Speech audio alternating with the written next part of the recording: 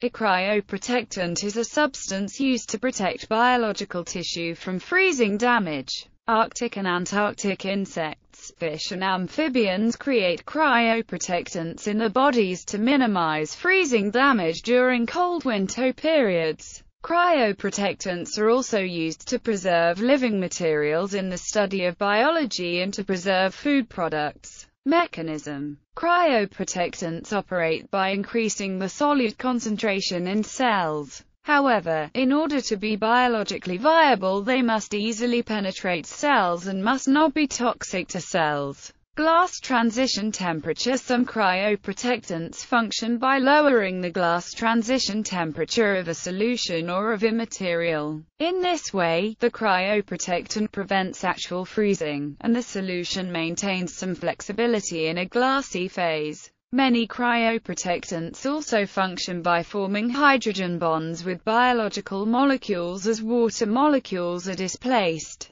Hydrogen bonding in aqueous solutions is important for proper protein and DNA function. Thus, as the cryoprotectant replaces the water molecules, the biological material retains its native physiological structure and function, although they are no longer immersed in an aqueous environment. This preservation strategy is most often utilized in anhydrobiosis. Toxicity. Mixtures of cryoprotectants have less toxicity and are more effective than single-agent cryoprotectants. A mixture of formamide with DMSO, propylene glycol, and a colloid was for many years the most effective of all artificially created cryoprotectants. Cryoprotectant mixtures have been used for vitrification. Vitrification has important applications in preserving embryos, biological tissues, and organs for transplant. Vitrification is also used in cryonics in an effort to eliminate freezing damage.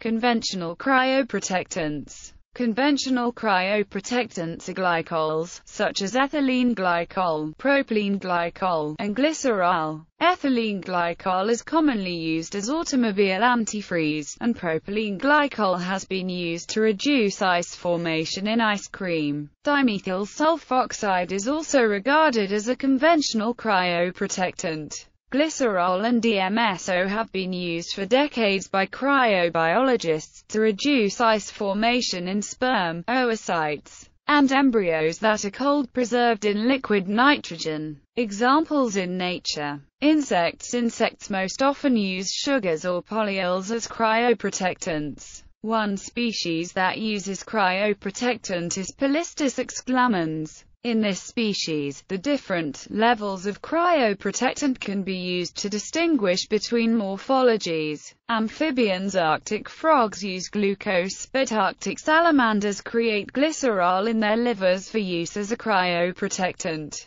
Food preservation. Cryoprotectants are also used to preserve foods. These compounds are typically sugars that are inexpensive and do not pose any toxicity concerns. For example, many frozen chicken products contain a sucrose and sodium phosphate solution in water. Common cryoprotectants.